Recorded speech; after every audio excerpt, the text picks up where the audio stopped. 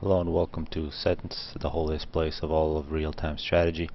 Player from this game sent me this game.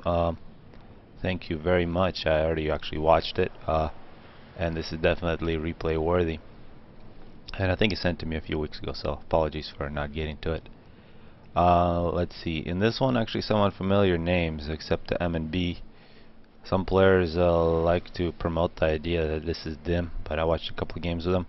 It does seem like somebody trying to look like them, like for example here playing with Aeon in the middle, but at the same time you see some craziness like a Tinoc build instead of a regular dim build, which makes it a little suspicious. And another thing, of course, him being a bit of a dick to everybody in English, which is another thing that's weird since Dim is Russian. So unless Dim spent the last year learning English, which is a possibility, but I'd like a little more convincing. Also, he needs to play a little better.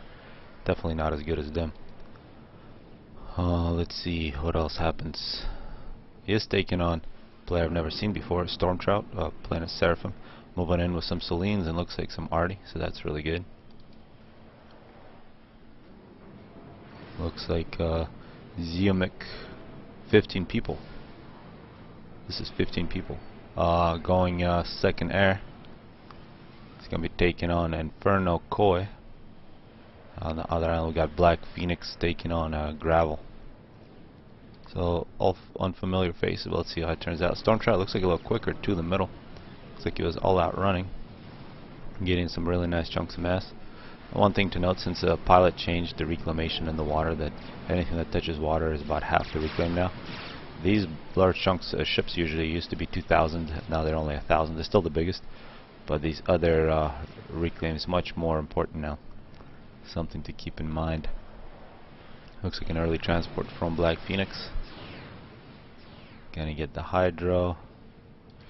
So I guess while this is picking up, I'd like to point out some things.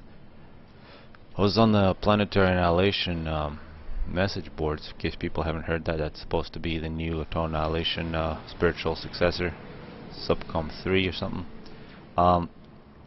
I think whenever you hear Neutrino or Mabber speak, it's really good because he has a really good understanding of this game, Total Annihilation, and that. And hopefully really hope he's the one who makes all the decisions, because some people on those boards, there was so much confusion there, especially on the economy. Meanwhile, Stormtrout taking on the Auroras. This is a lot like them, but need a little more convincing. Meanwhile, successful bomb here from Gravel. So while I'm talking about Planetary Annihilation, we got bombing here on this island.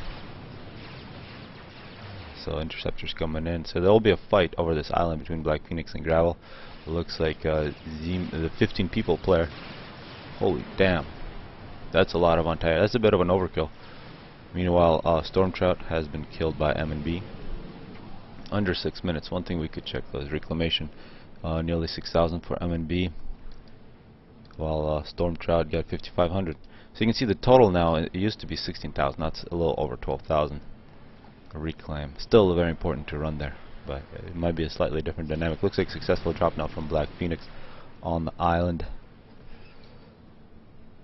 But one thing that changed from Total Annihilation to Supreme Commander economy, they're both streaming economies, so you create a certain amount of resource. For example, M&B here creating about plus 50. His commander's under attack because he's aggressive. That's really good. And then you use this mass. You can see he's at negative 40. Your factories use it. But a really big interesting thing that is different from Total Annihilation to Supreme Commander. Total Annihilation, you also had engineers. And then engineers had different capacity to build. But that capacity to build was really determined by how many engineers you put on the project. So an engineer that say was air engineers were different from construction engineers or K-bot engineers. But if you had 100 flying engineers, those planes were awesome. I mean, UEF still has something like that in this game. I probably should slow this down. Looks like MNB going on attack. You have 100 of them, they can be working on this project or assisting the factory. They're going to be using up the exact same amount of mass. What has happened in Supreme Commander Forge Alliance is that the amount of mass that, oh wow, that's a Tech 3 mass extractor, is that you're going to be getting, is you're going to be using with an engineer also depends on the project. And people think this is a complication and should be removed. That is one of the greatest things that has happened to economy, because it really made build capacity another resource.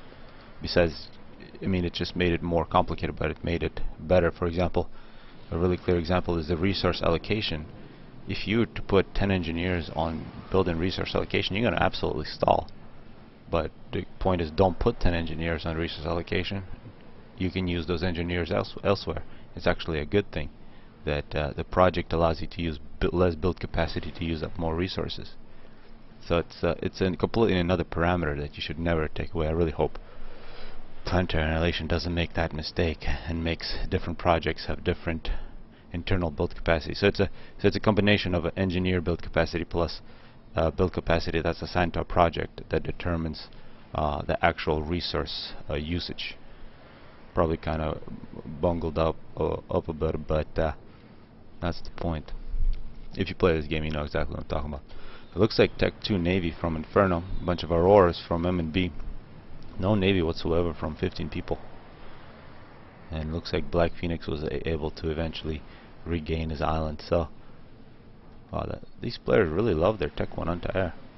And it looks like the Navy from Black Phoenix is just beginning, while a pretty massive Navy from Gravel, although he's made 2 Tech 1 naval factories that he's not using. But cruisers, that's always a good idea. Submarine, Tech 2 bombers, always good to see cyber units. Meanwhile, M&B has made pretty big progress into the middle. Black Phoenix has put his ACU in the middle. He's going to play some defense, Tech 2 point defense. That's a really good thing to do. And these Auroras from M&B just made it all the way through Inferno's back base, but Tech 1 point defense is going to clean up. Remember, I had a discussion with Funkov.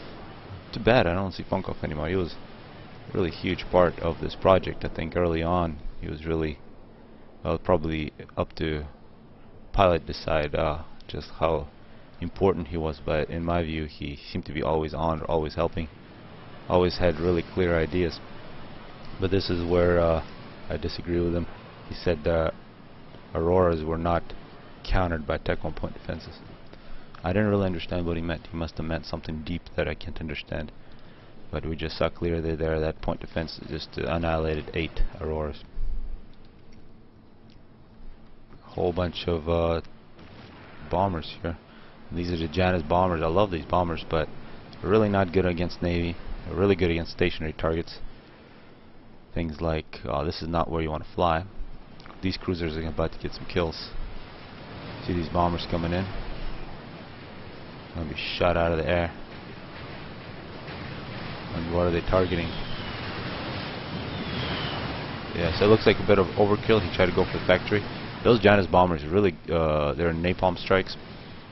And what I like to do when going on a bombing run like that, give them a single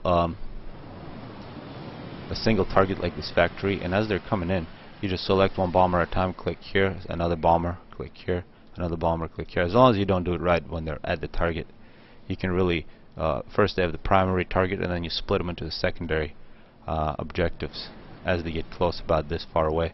You can also be leading with some scouts that can spot the targets for you. So they all have approximately the same trajectory, then they sort of spread out. That way you could have wiped out this entire engineer with just 3 or 4 of those bombers.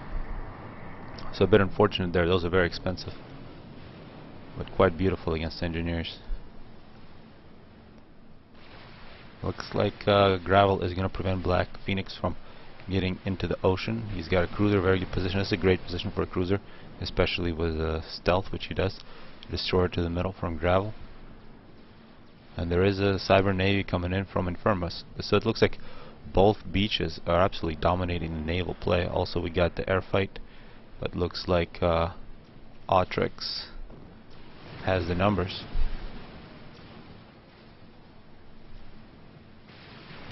See multiple Tech 3 power generators, that's good. Only a single resource allocation, that's a bit disappointing from an Aeon player. Yeah, it looks like he is doing the correct trick. Assistant engineers that are guarding the factory. Meanwhile, Autrix a bit behind. Still working on Tech 2 power. You want to switch it up to resource allocation and Tech 3 power if you want to make ASF. Otherwise, imagine Autrix. Well, he just doesn't have the mass to power stall, but if he did, he'd power stall pretty hard. Still, he won air, which is nice. So it's more eco versus more air, but eventually the more eco will win. It looks like another group of ASF coming in from DJ Damn C. And this is cool. This gravel destroyer. It can actually outrange point defenses. Really, the way to counter this is just some artillery. These move really slowly. If you remember Supreme Commander 2, if you ever played that, this was one of the most important units of Cyber and Navy in that game. Quite ridiculous. But this was the inspiration, and the inspiration is much better than the result. Tech 3 air from 15 people. Also a whole bunch of arty. See how effective that is.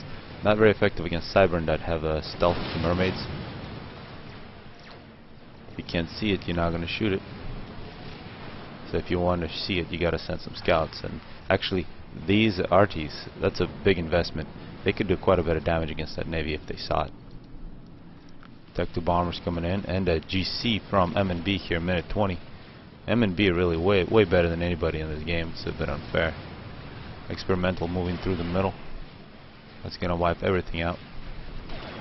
Tech 2 bombers start getting Black Phoenix. Black Phoenix gotta run, otherwise he's gonna die. And this is gonna become a pretty one-sided game. Strat bombers coming in. Total air domination from DJ Damn C. Yeah, and there's some flak here as well. Tech 2 flak. Strat bombers against GC. Black Phoenix is on the run. He's gotta run. He's gonna run for the water. See Black Phoenix trying to use the torpedo bombers to negate Gravel's navy. Shields from M&B. So far really big problems for the top side with the GC running through, but we do see DJ has just one air and he's bombing this GC with some strat bombers. Meanwhile, Black Phoenix is on the run. See if he survives. Inferno here, pretty good eco, and is actually making battleships. Maybe a spider would be a better idea in this case. And you can see this is unfortunate, so much mass invested. But the units can't shoot if they can't see. And he's trying to get Omni, but it looks like power problems. Omni, of course, would solve his issue. Yeah, he can see all those units, but his artillery is for the most part dead or dying. It's a bit of some timing issues there. Half health on the GC, moving through the middle. Supported by some cruisers, flak. More strat bombers, and looks like the GC, which way is it going? Down the middle. Looking at DJ though, he's got a massive economy. He's trying to get a GC of his own. Trix is trying to help out with his ASF, but they're all running in. It's a huge crew out of ASF from DJ. So land versus air domination. Inferno, pretty brave here, making a whole bunch of tech to point defense. He's about to lose some Tech 3, see if he actually dies or not. He's still running. And that's pretty ridiculous. I think if M&B went directly after the ACU, it would have been game over for Inferno, but he escapes. And also good play from DJ Damn. Meanwhile, Inferno absolutely devastating 15 people here. 15 people just got to run and rebuild. He had the right units, he just didn't use them right. That was some nice torpedo bombing from M&B. Of course, when you're facing this many cruisers, it's really difficult. See, M&B is going to show how to use his artillery installations correctly. And artillery is actually quite good. You can see they're having success. And really the big thing is that he is bombing with torpedo bombers, so he spotted these cruisers. Strat bombers coming in from DJ. And there goes 15 people. This is now 3v3. Amazing survival from both Black Phoenix who ran away and Inferno who really cheated death. Black Phoenix just getting wiped off the map though by Gravel's Navy. But there is a GC coming in from DJ's moving up the middle, while anti-nuke M&B making another GC. M&B really has a great economy, and looks like now torpedo bombers plus artillery is finally taking care of Inferno's Navy. Inferno does have some battleships, and those cannot range Tech 2 artillery that M&B is using. And of course, with air cover, those battleships are not going to be afraid of any torp bombers.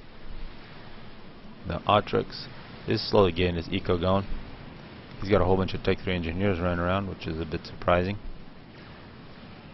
He really just needs a lot more Tech 1 engineers on this factory. And a battleship from Gravel. Let's see how that works out. That might need a little more air cover. He does have a significant amount of cruisers. And let's see what DJ can do about those. We're about minute 27. And here we see destroyers versus torpedo bombers from M&B, but finally DJ is going to come in and clean that up. And now with air cover, this Navy is going to move in. We see Inferno making all the correct choices with the Navy. It's nice to see not switching to cruisers. One thing will be nice is this sonar here, Tech 3 sonar, to follow the Navy. It's really nice to stick a Tech 3 sonar here. Then you can see what's going on in all the ponds. GC from DJ is made it to the middle, so you got to repopulate the middle here. Multiple GCs from DJ. The GC from M&B is finished. Anti-nuke from M&B is almost finished as well with the missile, and looks like M&B switching to a restorer spam. So that's an interesting situation. How the heck Black Phoenix is on the island? This really surprised me here. He's got a no, it's just a Tech 2 ACU, but he's getting artillery, and once again we're seeing these units are capable of defending, but they're just not seeing the units. This is where stealth from Cybern really makes things difficult. But stealth is countered by air. You just gotta send a bunch of these Tech 1 interceptors in here, and these destroyers would die. Otherwise, yeah, it's a bit frustrating to see that. But it is definitely happening. We see GCs now going up against each other in the middle, DJ and M&B. We do see support from Inferno's battleships. It would be nice to see if they target M&B's GC. Also artillery from M&B doing quite a bit of damage. So it looks like this will be a victory for M&B, but this GC is quite a bit damaged. Another GC coming in, and a donut. I did not see DJ, just huge eco. And one thing I haven't noticed, a whole bunch of Tech 3 gunships as well. Now this donut is that's a very powerful weapon. It's going to be very difficult for M&B to do anything about it. He does have some Tech 3 anti-air, multiple shields, but the donut doesn't really care. Those are pretty crazy graphics there. I think those have been upgraded in some mods. There's a video on YouTube. The donut has killed M&B. I'm not sure if the donut will survive. Yeah, 24 kills, a little low on health. Still some Tech 3 anti-air shooting it. GC moving in as well. A bunch of Tech 3 air now from Gravel moving in.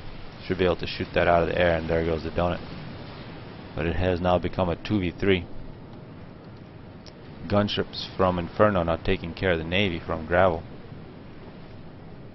And of course, gunship's always a good idea for the top side. They have DJ, who's got absolute domination of air. And another donut from DJ now. Here, minute 31. GC from DJ, of course, still alive. He's going to get a lot of veterancy from all these Henrys. That's a nice chunk of mass for whoever claims the middle. And so far, it looks like it's going to be Inferno's Navy is going to dominate completely. Of course, now Gravel does have the benefit of M&B's really huge economy, at least for now. He has made a spiders, making more spiders, more battleships. In an air fight that actually seems to be pretty close, but DJ is going to win it. Multiple battleships as well. Of course, Black Phoenix here surviving on the island. Perhaps he finally spotted that Navy. These artilleries are going to work, but of course these battleships from Gravel can go ahead and outrange, although they are getting hit by some artillery.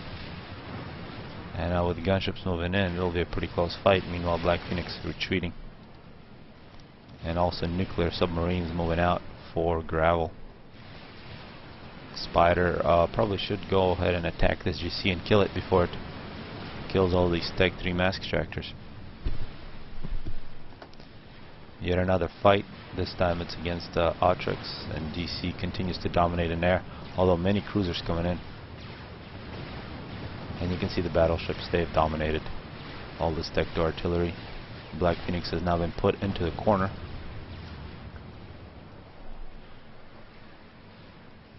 And a Spider's now going to sneak in on this DC.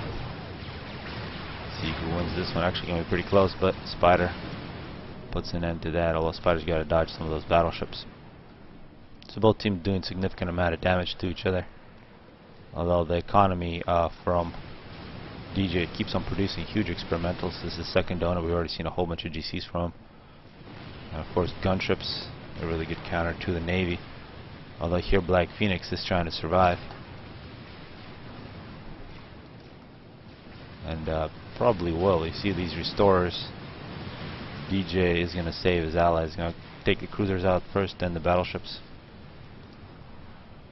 Love to see this nuclear sub not die for no reason. See how the bottom side deals with this donut, however. See, this is how this map looks like from far away. It's a huge unit. That's one thing that's great about this game. The difference in size of some of the units is just ridiculous. And this is, you could probably start a fight on top of this donut. And actually, if that's kind of the concept in Forge Alliance or Planetary Annihilation. You have flying objects that you can control, that you have fights on, like asteroids. And actually, amazingly, that donut gets shot. So maybe a little bit of a mistake from DJ. Probably should have cleared the air first, then sent the donut in. Meanwhile, his restores killing battleships. Probably just in time. Black Phoenix is in a bit of trouble getting some upgrades. Now, multiple experimentals from Gravel. And once it gets into late stages, you do see newer players. Newer players usually struggle early on because they can compete in the eco race. But then later on, everybody knows how to build. You take an engineer, you pick a fancy unit, and you make it, and then it is pretty scary. And that's exactly what's happening in this game. These players begin to look better and better. And now a whole bunch of restores from DJ coming in early. Unfortunate. That's the tragedy of Cybern. No shields for their navy, and they get absolutely demolished. Of course, we've seen the stealth from Cybern give them huge advantage for both sides. All those Tech 2 artillery absolutely ineffective. Gravel really getting pushed out of the water. Although he does have some experimentals in the middle, probably should use them. And this is a fight you should not see. ASF versus, yeah, that was really good anti-air there from Gravel. More restores, and almost halfway on the nuke for Gravel's nuclear sub. Gravel also in the water here. Appears he is getting a teleporter. That's huge. He's taking, so this takes 45,000. So that's another thing with that discussion on Planetary Annihilation forums. Just a ridiculous discussion. I don't know what to say. So this teleporter extremely expensive, which you can get it very fast if you have the resources for it. You don't need extra build capacity. The ACU's build capacity will get it for you at the cost of 500 mass and 50,000 power. And it looks like Gravel getting it pretty quick. So a teleporter for Gravel should make things interesting. He's got multiple different targets. Of course, the best one would probably be DJ Dam, who has no teleport protection, no point defenses next to his ACU, so he just needs to be spotted. Don't want to teleport here. This is really well defended. Tech to point defense is another third donut from DJ now. Here, you might actually get away here, although a shield for Black Phoenix on the ACU, but not too many things that actually fire back. So either green or blue are legitimate targets for Gravel. The donut, third donut, is now going to play some defense against these experimentals, and we do see two spiders for Inferno. Might be able to finish the third. Of course, with this donut helping out, you should be able to survive. The middle is basically no man's land. And Gravel, he's basically ready to do damage here, coming up minute 40. Experimentals making their way out of the water. They don't live for too long. Donut playing great defense. Where's the ACU for Autrix? Don't really see him somewhere. Here he is. Under a shield, no teleport protection either.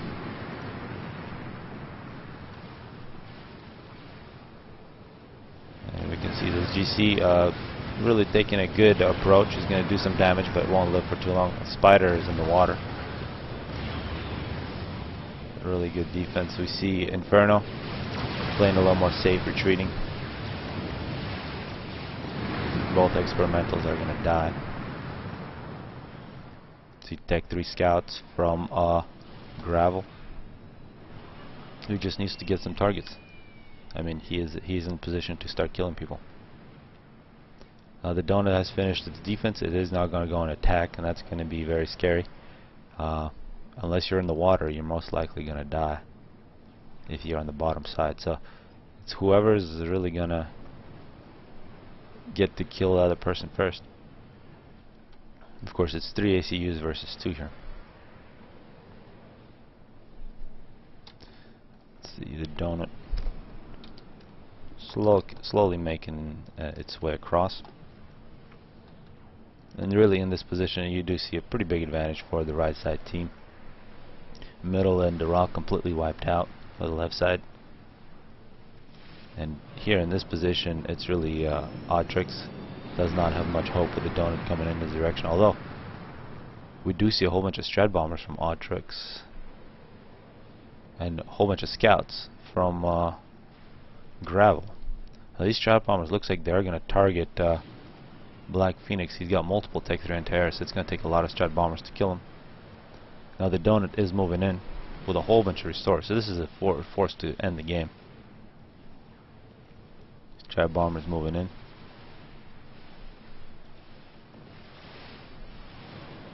See a lot of Tech 3 anti-air, but most likely not enough. Strat Bomber's not coming in. Black Phoenix getting hit. Lost a lot of his shield on that pass. We got a nuke from Gravel, probably against Inferno. Inferno's going to try to run, but he's going to bump into a bunch of engineers. Donut is going to now go ahead and kill Autrix. Autrix bombers are going to continue bombing. Meanwhile, Gravel has just teleported to kill DJ. Autrix bombers kill Black Phoenix. Gravel kills DJ. The nuke almost kills Inferno. So it looks like Inferno and Gravel, 2-7 players, still alive. He has survived. Meanwhile, Gravel is in the process of teleporting again. We just saw a whole bunch of players die there. Autrix, Black Phoenix, and DJ all died. And a teleport from Gravel. 2 Cyberns meet each other. Gravel just needs to shoot Inferno. And looks like Gravel is going to pull off that last kill. Everybody on the right side team has just died. Gravel is the last player alive. Although, looks like he died as well. There was just a little too much stuff there from Inferno. So that ending there in that game I think was quite spectacular. It is a draw. Everybody is dead. And really thank you for sending me this replay. Hopefully people enjoyed it.